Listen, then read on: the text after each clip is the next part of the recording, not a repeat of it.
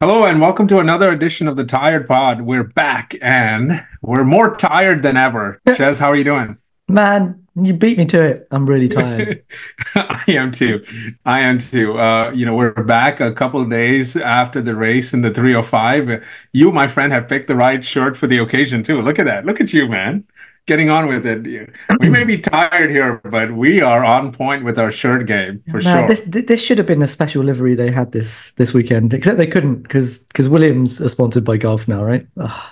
That's true. That's true. Well, anyway, I mean, look, you're celebrating. I can clearly tell that. And this was one heck of a weekend. I mean, I almost forgot there was a sprint race in the midst of what was a very exciting race as well. It feels like it happened years ago, but I know we have a lot to get to.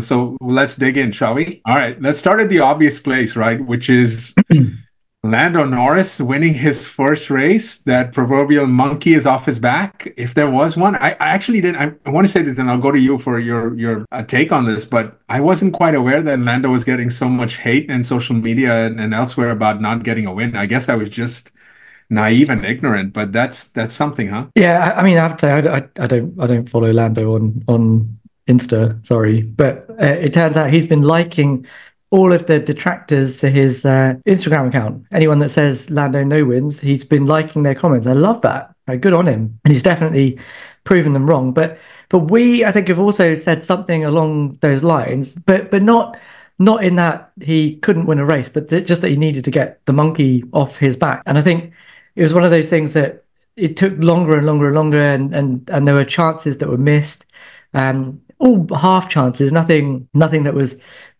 solid other than that sort of Sochi 2021 race. Yeah. But I always had the feeling that if Lando got a win, that potentially that would be the floodgates opening, and he just sort of flourish a bit more.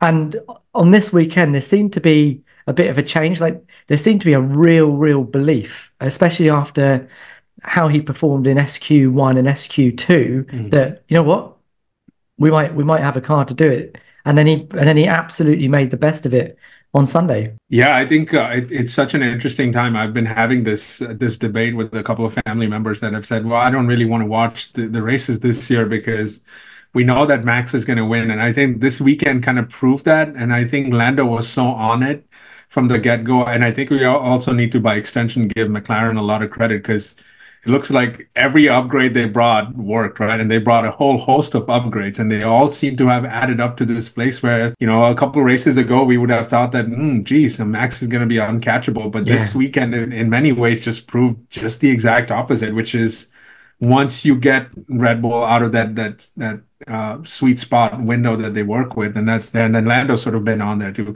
I couldn't be more than happy for him. And I think one of my best parts of the weekend was to see all the drivers reacting to his win, going up and congratulating him. I mean, I think I saw almost every driver in some way go personally and congratulate him. And that was a pretty cool moment. It just felt like something that needed to have happened races ago, but finally did. And to just see that was amazing all around. Really was. And you know what my favorite image of the weekend was, though? It was when he comes into Parc Ferme and he sees Andrea Stella, and Andrea Stella just standing there, like, like the expectant, congratulating parent. And for me, Yeah. that actually drove the whole thing home, because I think that this win belongs to two guys, right? It belongs to Lando for being the guy that's been consistently at the front in that McLaren team. He, despite not winning races and despite the criticism he's come in for, has beaten the likes of Daniel Ricciardo, has shown a clean pair of heels so far to a driver that has had probably the best junior CV I think I've seen in the last 20 years. But alongside that, Stella, who I think is one of the most understated guys in the paddock, like he doesn't shout or scream, make clickbaity comments. He just gets his head down, explains things really carefully, and has created a structure at McLaren that when we talked about it at the beginning of the season, we thought had the potential to rival the structure that Red Bull have, where if you can't replicate the fact that you've got one guy that knows everything and can bring everything from every department, then make your structure allow for the fact that different people have different specialist interests and use all of them together as a brains trust. That's what he's created at McLaren. And now the fruits of that are starting to get harvested. It's brilliant. I love it. I cannot And be happier for both of those guys. And it couldn't happen on a better weekend, right? Where we heard the exit of Adrian Newey get confirmed. And you can see that these are two organizations and two outfits that are sort of going in the opposite direction, although I wouldn't count Red Bull out completely just yet. But it's kind of amazing to see that sort of pay that structure and all of that pay fruit and in this year as well. And I think back to last year, right? Both the McLarens were out at the end of not Esky. We didn't have sprint, right? But quali one, I think they were out in that first leg itself. So I thought that was amazing. I heard a lot of people, and there was a lot of chatting on social media about how Lando got lucky, and I don't know that I buy into that, right?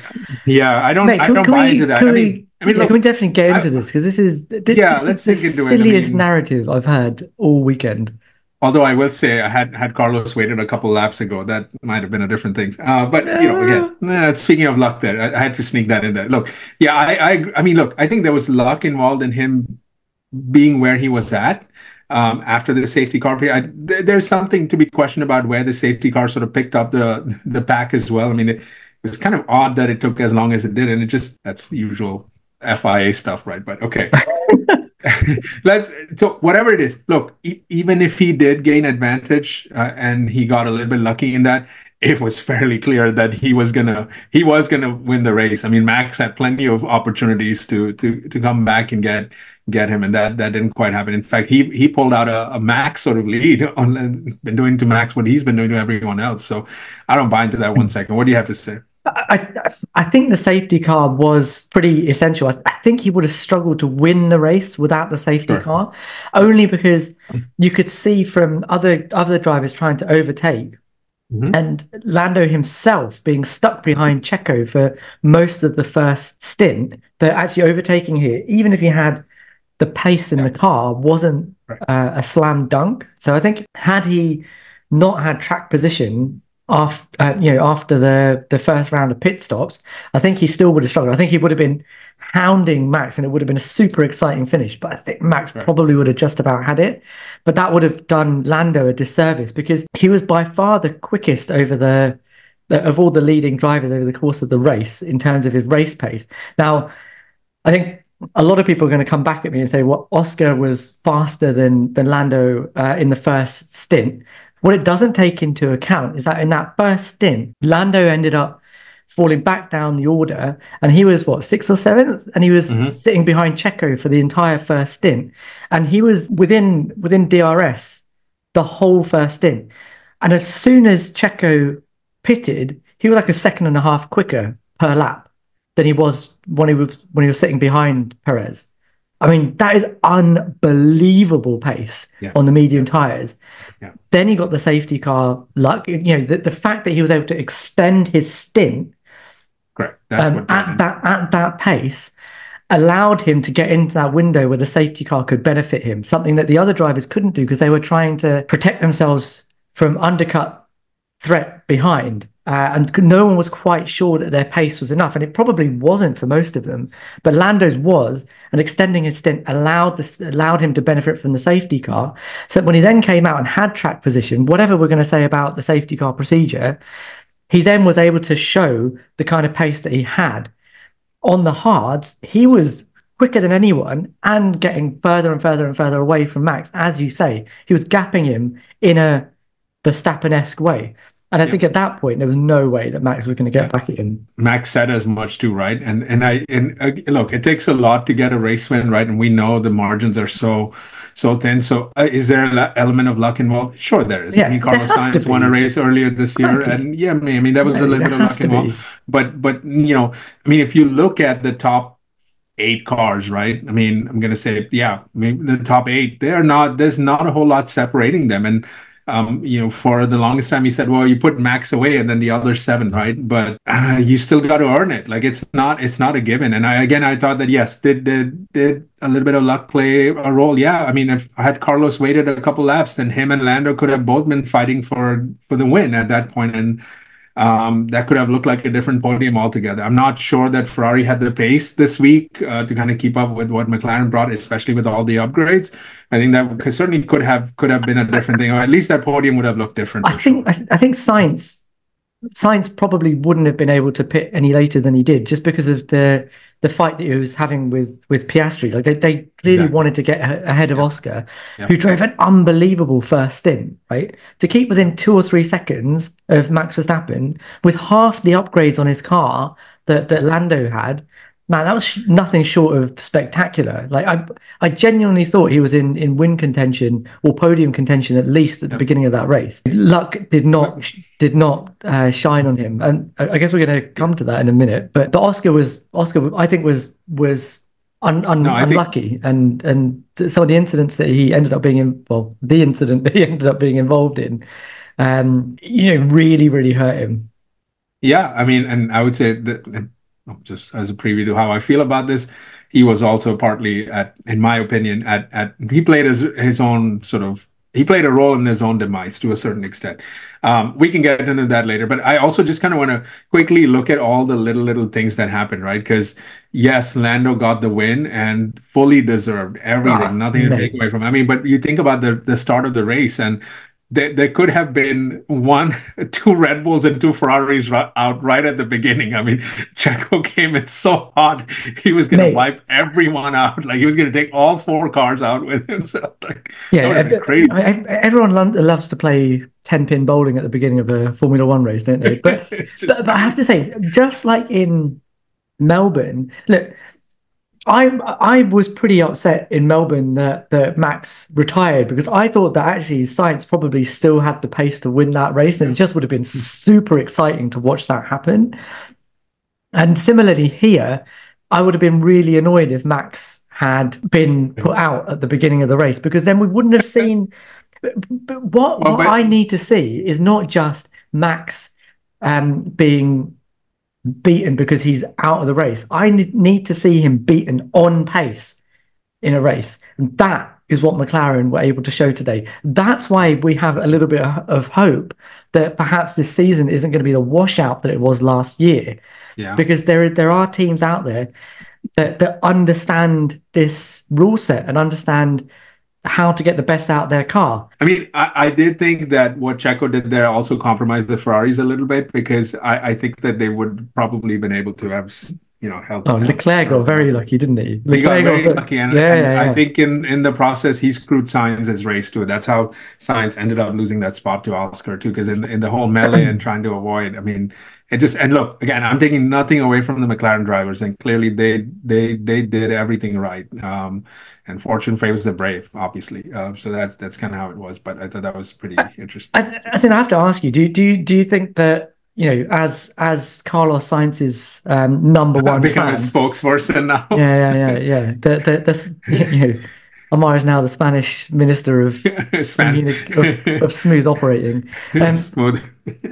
do you think that Ferrari should have Yes, they should let him have. through? They should have. It was very clear at the beginning, and I think that's why they ended up having Carlos stay back, right? Or he pulled back a little bit and then change strategies, right? And I always one of the things that good God, how many plans is Ferrari making? Like, good God, like plan A, plan B, plan C, plan D. Like, just forget it. Everybody knows you're going to go long. Like, just go ahead and say that because I'm waiting for one of these races where someone says plan D and then the other person thinks, well, plan D is the exact opposite of what plan D was decided before. Like, good God, stop it with that. But they should have done that right away. It was clear that Leclerc was struggling, and I think they compromised Carlos's race, and they could have gone split strategy at that moment. Had they let Carlos by, he could have gone after Max at that point, and then Leclerc could have hung back. I mean, in the end, I think it was okay, but I just they I they think missed they missed an opportunity there. I think Leclerc was managing like fairly early on. I have to say, when I watched it, I wasn't particularly upset that they didn't let him through, just because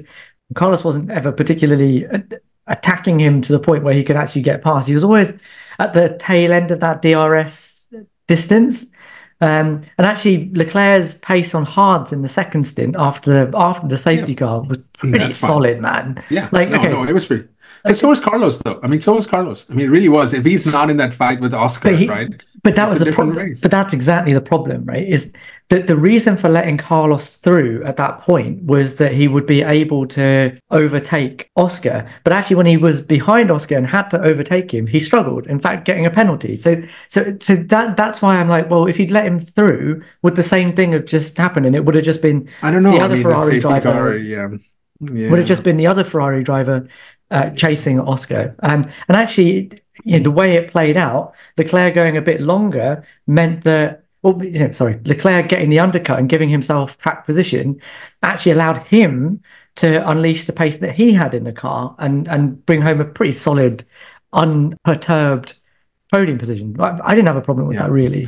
No, I think it's fine. I mean, I don't necessarily believe that I had a problem with it. I just would like for us to be a little bit more quick in making those decisions, because I hate that we let laps go by. Like, it felt like maybe it was shorter than I'm thinking it is, but like, if you're going to split strategies, like have Carlos pull back, and he should have gone long and expected that safety car, because had that happened, that would have again looked like a different race altogether. And again, kind of feel like we're in a little bit of the no man's land kind of thing. Like, make a decision. If you're going to be wrong, that's okay, but just make a decision. So the indecision part bothered me a little bit, but oh well. I mean, look, I think they made a decision. It's just you obviously didn't like it. No, I don't think they did. I mean, they just like, we are checking. Okay, like, all right. I didn't hear that once this race. I heard. I mean, look, it felt that way, right? I think that both Carlos and Charles got it talking after China too, and that's probably why you didn't see Carlos being as aggressive, because clearly he was too aggressive last race, and so was Charles. I mean, they were both at fault at different points. Okay, this is a good segue into our next little segment about stewarding and racing incidents, right? But listen, I'm going to put it out there. I think Sainz got very hot-headed this race again. With you and oh God. Like number one, there was no reason to get that angry about the move into turn 12, right? Okay, he got pushed off the road, but actually you're the car on the outside, man. That's what's going to happen. And we can talk about what the racing rules and stuff are, and I think we will in a second. But that was never going to get a penalty. And sitting there driving with anger, Martin Brundle always says, "Never drive angry," and that's what Carlos was doing after that. And I think that played directly into the move that he tried to pull on Oscar into the final proper corner. Because that wouldn't have happened. That late lunge and the locking wouldn't have happened if he'd just been calmer about it. And he just ruined both their races. Why did they give him only a 5-second penalty then? As opposed to, why isn't it a 10-second? You're quibbling about how much my quibbling. Yes, exactly, and there's a reason for that, and that is the damn inconsistency of, I can't even say my word, is not being consistent. That's the issue.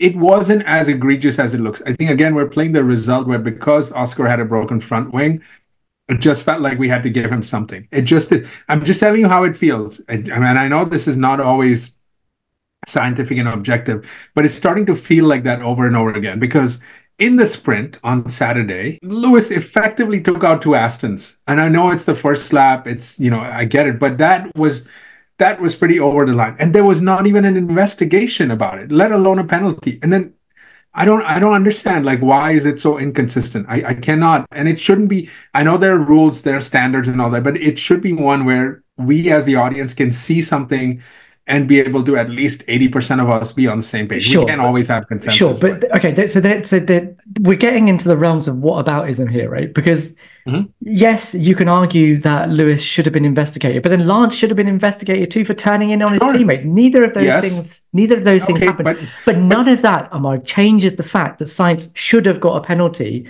for the move that he pulled on Oscar. But it does change. Both of those should have got a penalty. Because you said but you set the precedent by not investigating that. Therefore, you cannot turn around next day and start to give a penalty. That's what I'm saying. Their argument was that it was in the first corner, right? Oh, that's why they did it. The first corner, you can do anything you want. First corner, Checo had taken out the two Ferraris, then what would we be doing at that point? You'd only get a 5-second or a 10-second, right? But taking out all the Ferraris, the Ferraris in the first turn, which he effectively just did. I mean, yeah, but in the same way as Lance Stroll and Lewis Hamilton did not get investigated, Perez also didn't get an investigation because he didn't take out anyone.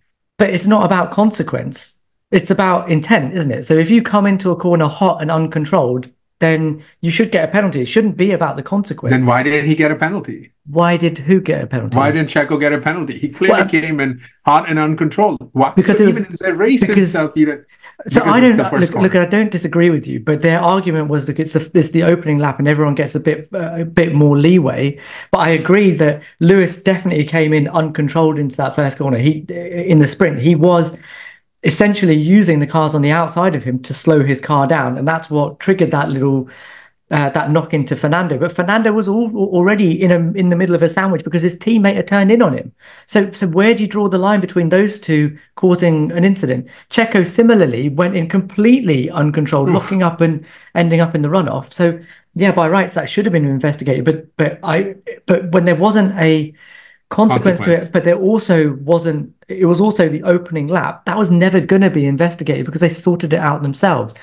The Carlos incident against Oscar into the final corner, look, that had to be looked at, especially when all of the Kevin Magnussen incidents were looked at. And we'll have to talk about Kevin in a second because the stewarding options in that were interesting. But in the Carlos Piastri incident, so the race have just put out an article about some the new racing rules for 2024, which are meant to make things a bit clearer for the stewards and make things a bit more consistent. And apparently, this is what they've been using over the course of this season before the rules get enshrined in the international sporting code next year.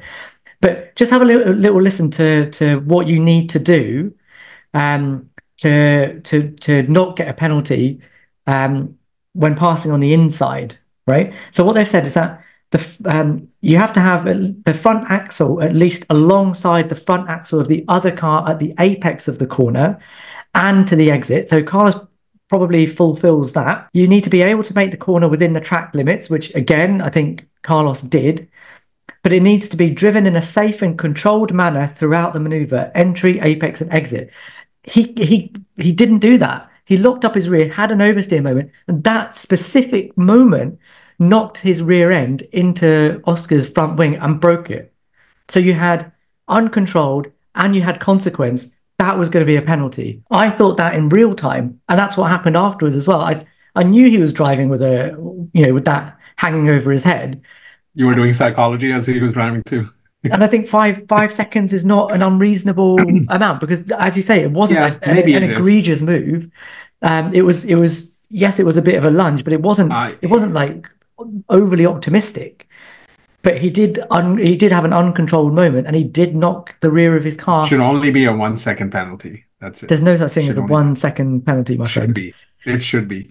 No, I'm with you. I don't know since when I became Carlos Sainz's Minister of Defense. I don't know when, but my beef really isn't with that. My beef is just the inconsistency of it throughout the weekend. Like, there's a lot of like at times it feels like they're looking at the consequence of things, and then a lot of times they're not. And I just don't get it. I mean, I also don't agree that if it's the first lap that we should just allow people to just kind of go crazy and take anyone out because in the Checo Paris thing, the only thing that changes whether a decision is made or It's not is whether consequence. he takes it. That's it. Yeah, So you can't yeah. say it's the first lap and then say, well, no, because there was no consequence. Like it can't work both ways.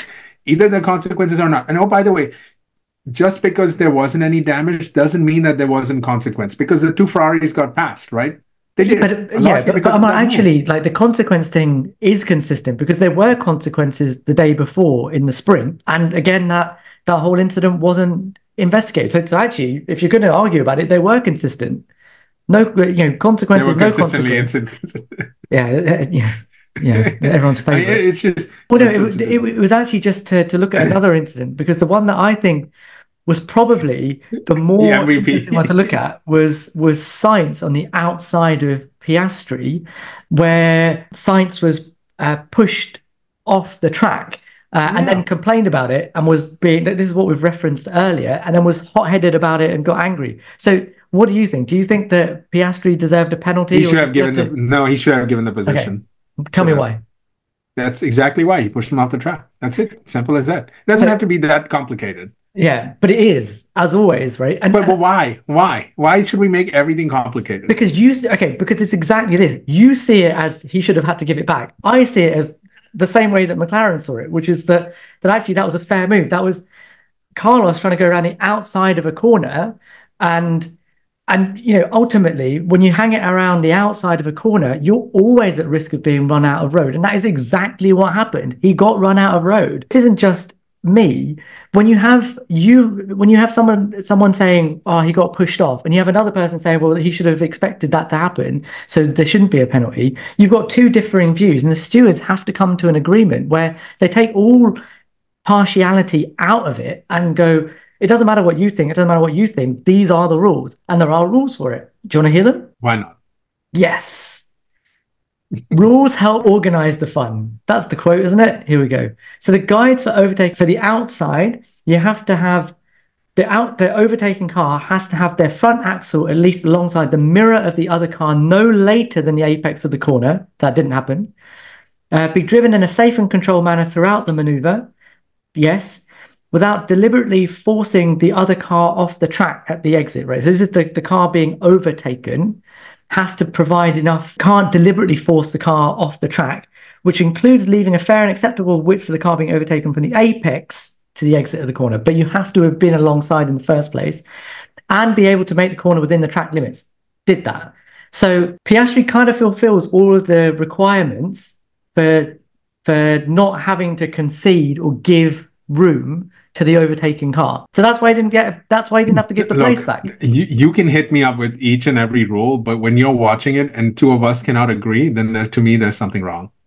That's just no, that's all I'm going to say. No. That's definitely not true, Ammar, because like how many times do people look at the same incident and depending on their biases, depending on how they view races, their previous I am not the one wearing a McLaren shirt. Ammar, it doesn't, yeah, but you are wearing a Ferrari cap, aren't you? So that I mean, he's gone like so that clearly tells you that like that two people can look at the same incident and have two different views, but the stewards cannot. They have to have one view because we're always going to argue about this. Having two different views is just normal. All right, then what about K-Mag then? He is, in my mind, the MVP of the race. I mean, he's the one that caused the safety car. I feel like Lando owes him a party. He probably has already. But beyond that, I don't know how many penalties he's accrued. I have no idea. Well, K-Mag spent the whole weekend trying to help other drivers, didn't he? So it's so it's not unreasonable to think that he was just being charitable. But yeah, K-Mag was just being silly, and all of the rules and regulations that we've just talked about in terms of overtaking, he crossed the line on all of them, and I mean to the point where in the presser for the sprint race, he was like, "Yeah, I deserved every penalty, yeah, but I had to do it." No, you didn't, K-Mag. You did not have to do that. You know, and in fact, if the penalty for having multiple infringements like that was harsher, i.e. a race ban, would he still have done the same thing? Yes. So it's at this point that I do agree with what you're saying, that the stewards need to have a bit more in their locker. Now, somebody said to me after the race that they're still allowed to dole out a drive-through penalty, but that wouldn't have been enough in the sprint race really to have caused K-Mag a big problem, and certainly wouldn't have helped the drivers behind him. What I'm really annoyed about is the fact that K-Mag went off the road, tried to essentially torpedo Lewis Hamilton into on the exit, got a massive penalty for it, got a 10-second penalty within a couple of laps of that, but was still in front. We're still in front to again have another ridiculous move, push him off the track when he was trying to go around the outside of him, again getting another penalty. So he got two penalties against the same driver who was coming at him from behind, and yet at no point did the steward say, no, enough is enough, you have to cede position. Why are the stewards not allowed to do that? You know how we've talked about Formula One not changing the rules all of a sudden in the middle of the season to like hold one team back? This is the exact opposite of that, which is if a driver is saying that he's doing things on purpose and the team seems to endorse it, and that is a bigger problem than anything else, right? Because he clearly said that. I haven't heard anything from Haas. Maybe they did say something in passing, but it seems like this is a team endorsed move too, right? It clearly isn't one. I haven't heard any radio, anything that says anything otherwise. And Haas seems to be enjoying this, and frankly, I'm a little bit embarrassed that that's kind of what the sport is allowing for it to do. And I don't know what the maneuvers are that can be put into place. I mean, in one way, I could have just seen them keep just doubling the penalties as it comes, and then automatically get into a point where he's black flagged out of the race. Like, what's stopping them from adding a penalty on top of another penalty? So maybe just penalize him twice for the same thing. I don't know, because if he's clearly doing that, um, then that's not good. And I mean, again, what he did in the race was completely unacceptable. I mean, that could have been really, really bad. And again, don't take my or your word for it. Just listen to the drivers in the cool down room, like Lando and Max and Charles go ahead and like I think one of them said, I mean, what was he doing? Like that's not fun. I mean, I get it That's being exactly aggressive, but car is basically car as a weapon, right? And yeah. that's not this is meant to be a non-contact sport, but K-Mag clearly, for whatever reason, even if it's not, he said, "Oh, it's not how I want to go racing." Well, just don't But go then you racing like are. that. Yeah. Then And you know he's what I done mean? that And it's again. exactly he did it in Saudi. He's done it again now. And I'm like you. I feel embarrassed for the sport when we see that when we see the same driver being pursued by the same driver, and on three occasions performing an illegal maneuver that he gets a penalty for and not being told to give up that position. It just looks so silly. Bring him into the If pits, make him do a drive through drive or a through, stop do go or something, whatever. Yeah.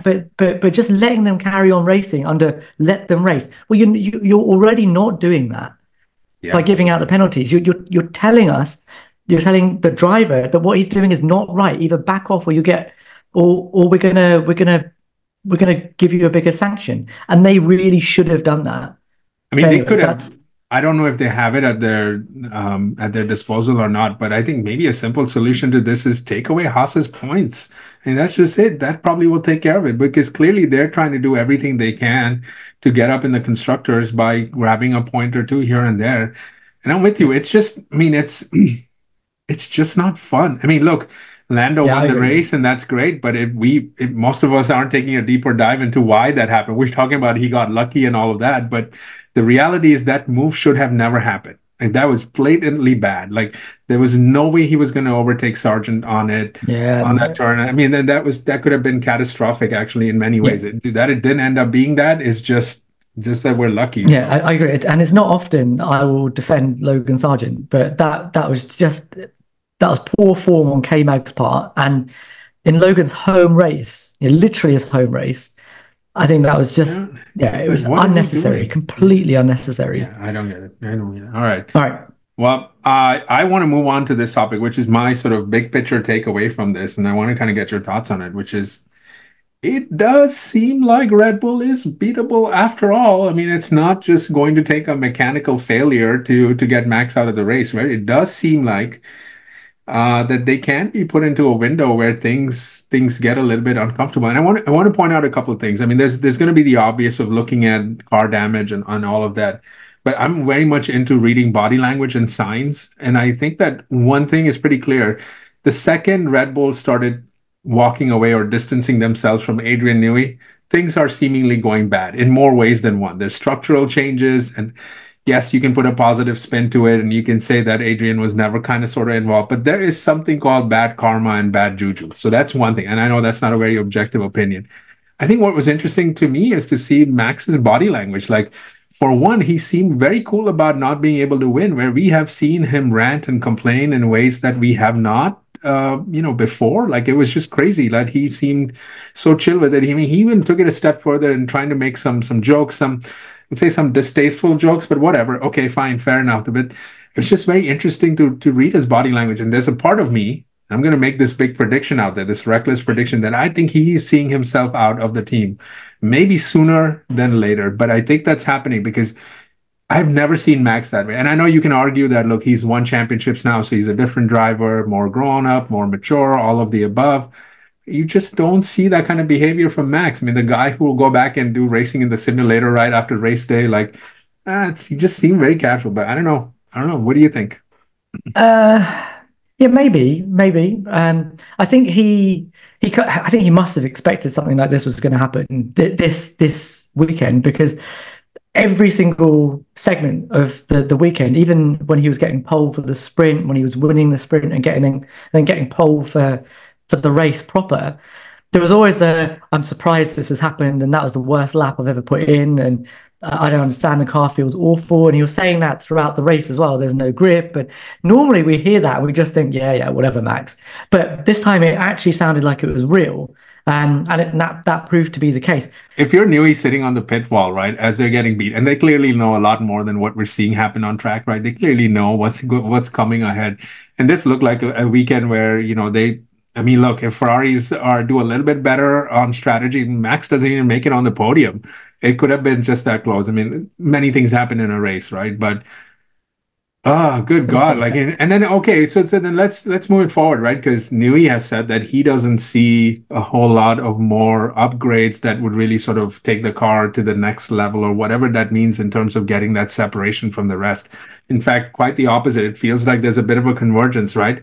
If McLaren can kind of keep up this form, Which is great, isn't good it? Yeah. chance they're right there. And look, Ferrari hasn't brought any upgrades yet, or any significant upgrades, I should say, which they're bringing to Imola. And even minus the upgrades, they seem to be very competitive, right? So presumably, if those upgrades go even slightly in the right direction, then oh, I mean, this season is long, right? We're only six races Yeah, into yeah, it, yeah, right? yeah. Do we? It seems, I agree with you. It seems to have a completely, well, at least a slightly different flavor to 2022, where every race win just seemed inevitable. It still felt like that at the beginning of a weekend, but this feels different. I think Australia, there was definitely a feeling that Science could have been in there even if Max hadn't retired. And this race really showed that other teams can bring it to McLaren. I don't know if McLaren are consistently able to bring it. I think Stella had said something about the fact that they're probably one big upgrade away from consistently doing what they did at Miami this weekend. But the fact that they were able to do it here at a track where there is a really low speed segment, which is normally McLaren's weakness, Mhm. and that gives me some hope that maybe for the rest of the season it's not going to be a complete walkover. And that ceiling, that sort of glass ceiling that you reach when there's a law of diminishing returns, despite this massive upgrade that Red Bull have brought this season, suggests that actually maybe they are reaching that, and other teams do have a chance to catch them as long as they can understand what it is they need to do.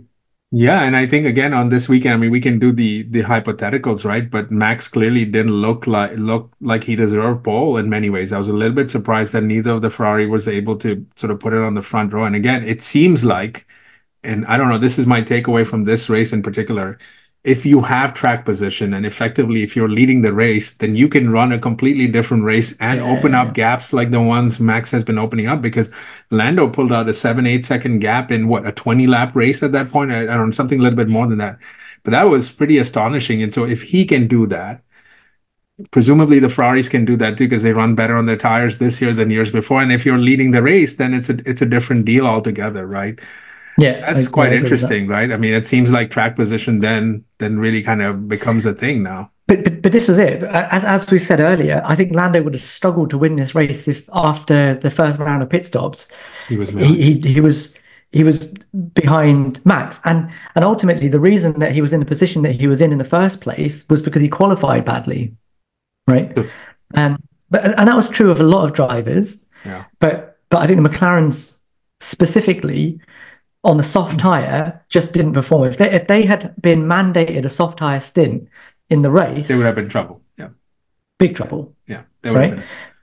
So tires become a factor too, right? So yeah, I Yeah, mean, yeah, yeah, yeah, interesting. yeah. Yeah, I do think there's hope, right? And then you have, I mean, I think Imola is in play for I think anyone. It's a bit of a toss up, and if Ferrari do bring the promising package that we've been made to believe, then who knows what that looks like. And that's a home race too, so they Bring presumably on, bring it on, right? Yeah. bring on Um, Imola.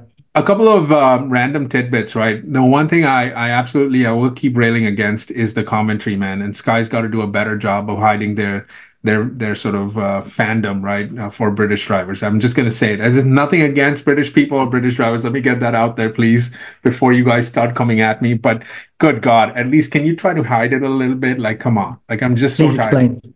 I just like the fanboying nature of it is crazy. Although I did hear from a lot of people say that they were that Martin and Crofty were just not happy with Lewis. Like, I mean, they were crazy. They seem to be piling on Lewis for some reason in the commentary, but I don't know. They did after the sprint race, didn't Sprint they? race, There right? was Yeah. there was a lot of, well, I'm surprised he didn't get a penalty for skittling everybody into the first corner, just as you were, and I guess I was as well. So that, I mean, they weren't fanboying then, were they? They weren't fanboying. They were being selective fanboy. All of that is to say that I want Nico Rosberg back. Like I want him back. Like, can you imagine this race? He would have been there. That would have been so much fun. It would have just been so much more fun. Listen, don't get me wrong. Have Nico for every race. I love it. I love it. But it was interesting that actually in the commentary, he Martin Brundle actually argued in absentia with Nico Rosberg because there was I think they were talking about tire warm up on the Yeah, formation lap, exactly. and Crofty said something about, well, we had Nico last week, and he said all that 2 weeks weaving ago. makes no difference because it just heats up the outside of the tire, but does nothing for the core. And Brundle immediately was like, yeah, but they're doing this speed, and therefore, yes, it actually makes a big difference. Exactly. I love that view. But But I but mean, but, but having but maybe having all three of them would be even better. that would be That would never great work. because I It would never hated the work. But fact that in the last few laps, and like Martin Brundle is also like, well, let's just not talk about it. Let's talk about something a little bit boring and behind, which is Carlos and Oscar. you Like, what is clearly that? What is this you have exactly? clearly forgotten Murray Walker's commentary, man. Like, this was Okay, Murray. This is Murray this was is the guy not that Murray Walker was the guy that in 1996 had a lump in his throat because Damon Hill won the championship. If there isn't more partisanship than that, I don't know what is. But I love Murray. Everyone loves Murray. nobody I is know talking people about from Murray Walker. everywhere. But But I, but but that that but is that's but that is what you're saying, right? The that was then. partisanship This is being. now. We're in a new day and age, baby. We're racing in the 305. That didn't happen before, did it? Right? I mean, so come on. Now that What has that I, got to do with it? Like he it's was a new driving day. against Jacques Villeneuve that season. Where Oh, were all the Canadian fans? In fact, it was a Canadian fan, our uh, very fan, Double Wave Yellow, this that is is a big fan of Murray Walker, I and thought. that's what Murray Walker said when Damon beat a Canadian. So Okay, all of that is fair, but this is just me saying I want Nico back. That's what I want. I want him back. I'm very happy to have Nico back, a true racing fan, someone I can get behind, and like everything he says is gold. I love the fact that people say, "Oh, he hates on Lewis," and then in the same sentence, "Oh, he loves Lewis too much." When that is happening, you know you've got balance, I and I think want he does that. that very I nicely. want that. I want that. I want that too. My final thing. Shout out to my guy Freddie Wasser. Like he is just, oh man, he's so precious and good God, I can't wait for him to be successful. Did you see what he did at the end of the race? Right? Did you see what he did and went over to McLaren and Yeah, partook in the. I mean, yeah, look, I love that was that. so cool, wasn't it? Yeah, I love it. I love it. All right. Well, next year when Lewis is winning, I think he's going to go streaking. That's sort of my bet. Or maybe when Charles is winning, he's going to do that this year. Like Oh, mate, I don't want to see that, but yeah, he was great. He was great. so Fred is a breath of fresh air at Ferrari, man. He's great. He's just what you guys needed. You guys, oh, all of to us our needed. viewers, go back and watch one of our first debates in the wake of the Matteo Binotto departure and the Fred Vasseur hiring. Someone, yours truly, kind of made those points. I just want to throw it out there. Just want to throw it out there. All right. And on that bombshell, thank you for watching. Please like, subscribe, give us a comment. We read every comment. We respond to as many of these as possible. Let us know if you have any questions. Until then.